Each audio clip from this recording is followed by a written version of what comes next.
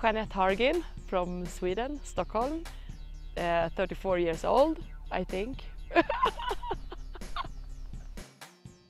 My background as a skier is from alpine racing, and I was racing since I was a kid. Europa Cup, World Cup, and I was doing some World Championships and Olympics.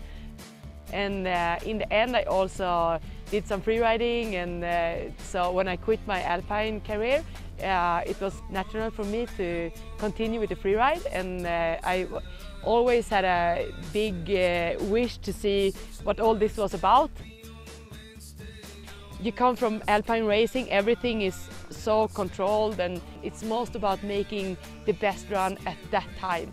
And freeriding, it's more about being flexible, and you know, even if you have a plan, like the best plan ever, you know anything can happen.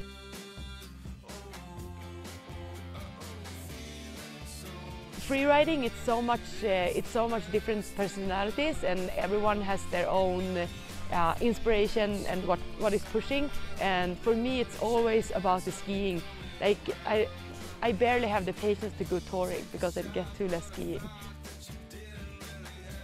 This is like a totally new world for me, and I like it so much, and yeah, it's so much out there to explore and so much things to see. As an athlete, you're depending on the equipment and the clothing. You cannot be out doing what we're doing if you don't have the right setups. It's important to know that I can trust it. Even I've pushed it some steps this last season, I can still push it a bit further. As long as I get my skiing and good skiing, then I'm super happy.